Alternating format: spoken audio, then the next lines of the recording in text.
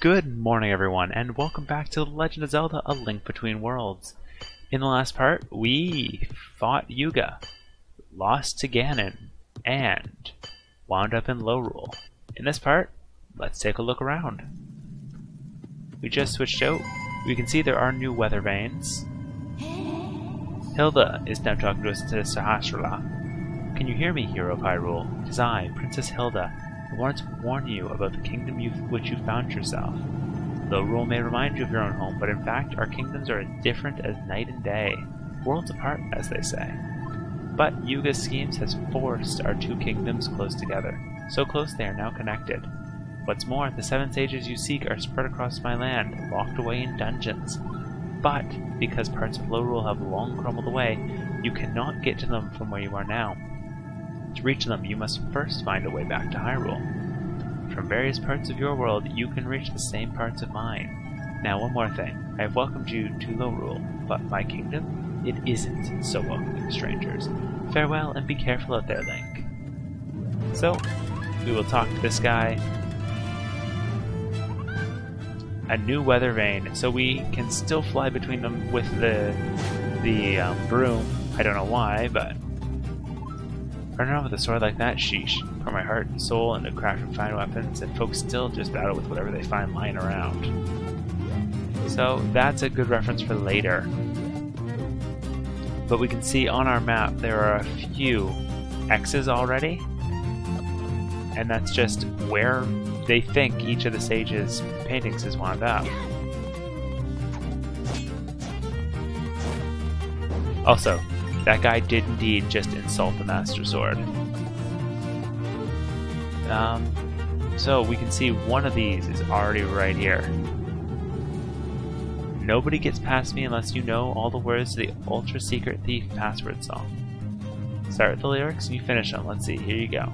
A smart thief fears the boss's wrath. I'd rather be on a cliff walking. A virtuous path, that sounds like. Sometimes it hurts too much to care. You think knowledge is power, but it's really despair. Every time I say I'm a-leavin', this accursed life sets me right back to thieving. So the first one I think we got wrong, but the other two sounded right to me. So I'll just assume they were right. But we can look at the item shop, see what they've got in this one. Pretty similar to the usual thing. We've got the choice of a bee. I don't want a bee. A golden bee for 9,999 rupees. And a fairy, 77. I don't know why they're all double numbers, but whatever. Boss went and hid my thief girl away where no one could hear what she had to say. Sometimes it hurts too much to care. You think knowledge is power, but it's really despair. Boss locked her up somewhere and threw away the key. Why do you gotta go do that? Why? Okay, so it hurts too much to care. Knowledge is power, really despair. So that only looks like it's one of the lines. We should go looking around, see if we can find anyone else who'll sing the other two. So despair was the right answer there. Oh, we've got another weather vane. We want to activate these as much as possible just to try to link everywhere. Really, there's one area I want to go for sure, and it's this, like, I want to do this one first. Also, I like that I can see a good chunk of money right there. But I don't think we can do much there. What's in this job?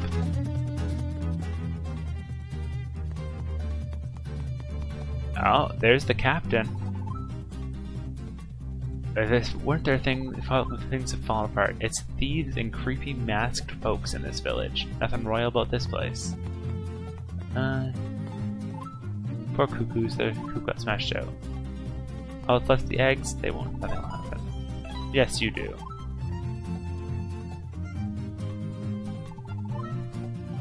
Regular at the treacherous tower. Ooh, that's interesting. Unfortunately, it doesn't look like what we were after was here. I was looking for another person to give me more Thief Song information. All we know is the despair and this girl was locked up. Yeah, you can get a piece of heart here. It costs 200 rupees, and it's a random chance. So it's another place you're going to be spending a lot of rupees if you try to do. Fortunately, now that we've unlocked this area, we've got a little more chances for rupees. Oh, what's in this one? It seems to be locked. Well, alright then, that's not leaving us with too many options. But I do want to go through this entire town because I believe this is one of the more important ones. Veteran thief, many years ago, I felt so free, thought I chose the thief's life, but it really chose me. Every time I say I'm a-leavin', this accursed life sets me right back to thieving. So that's the other one that we needed. Strong musical culture is in this town. Well, so we have 2 out of the 3. We knew the thieving, we knew we knew thieving, and we knew, what is it? Another part of it. And see, there is a path here if you want to be able to head back to the light world, or the other world, I guess the way to phrase it.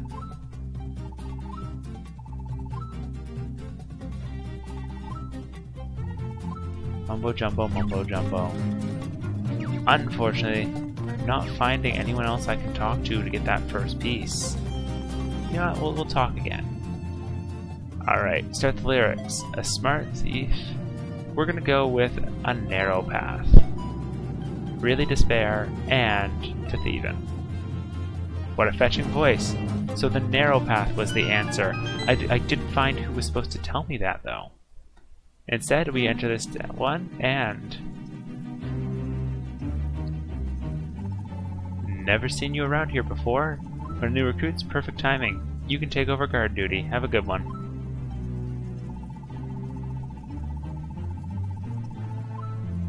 Ah, so the bard was going to be where we got the last hint, I suppose. But there is, I guess, our place. Here, the boss door is right next to the entrance. And and there's the key. But we can't do anything to that door, so let's go the long way.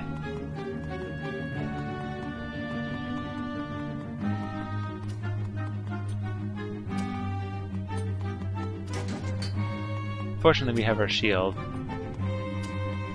We need to do something to actually change the poles. Ah! Alright, so if we hit that switch, Oh, I didn't even mention. Welcome to the Thieves' Hideout. One of the first dungeons that we'll be dealing with. So, you can grab these statues and actually use them to push around, and those bars, while they would stop most, they can't stop you. So, you can just kind of walk your way through this area however you feel like.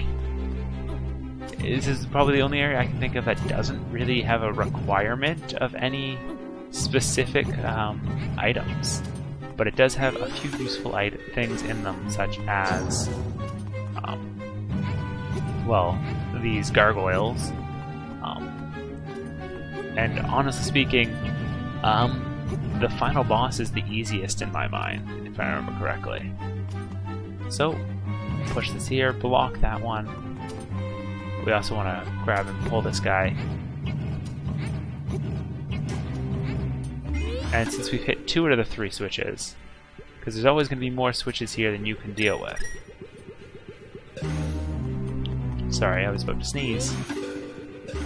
So you'll have to step on this one. That's all 3 switches hit, and gives us access to the doorway. Break our way through these skulls, gives us a little more healing, and a purple rupee. This Thieves' Hideout's a great place to start if you're needing money for purchasing one of the items. Like, I'm not sure what the next one's going to be, but...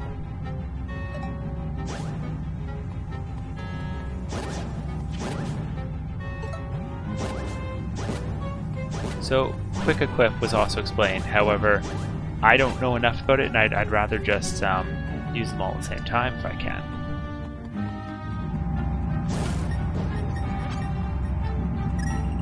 Well, I can go across these. I'm just going to hop down, get this item. More purple rupees. There's going to be a lot of money in this area, so I will be enjoying that.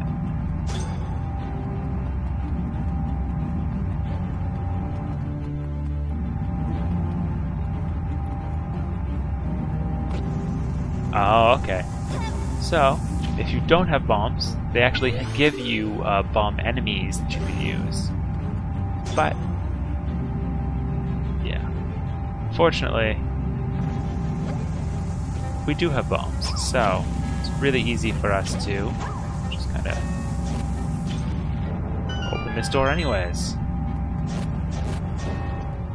And we got our first monster tail. I believe they only start spawning once you do get to this world. I don't know if they can spawn in the regular world now.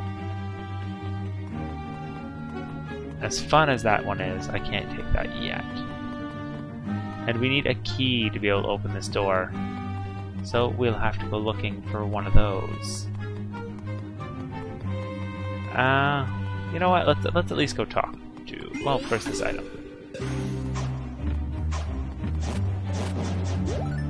See, more monster tails. We get the compass. That's going to really help us track down everything we need in this dungeon.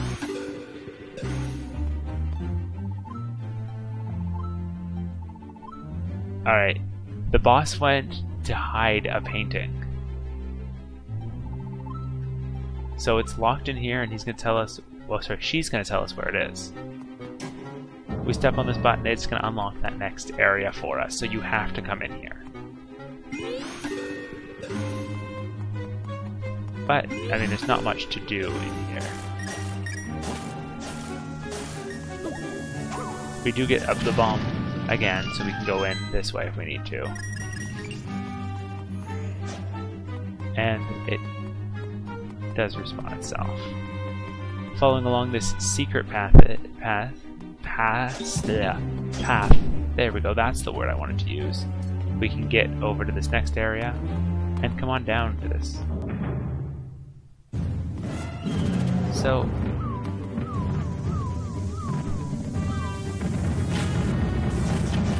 fortunately, these red ones you can now hurt with your sword. They just take a while.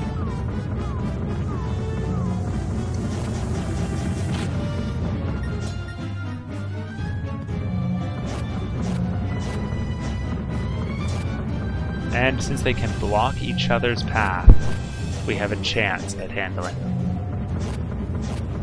But once the 5 of them are down, which I still have no idea how many are left, if we had our lantern out, we would be able to see. And in fact, let's pull it out.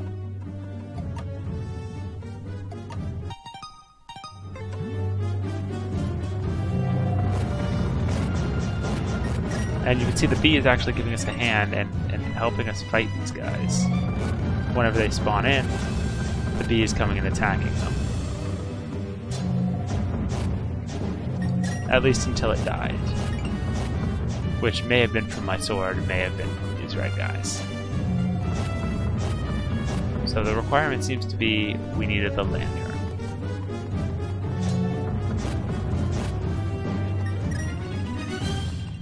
But upon taking out the 5 of them, we get the teleport portal, which is nice.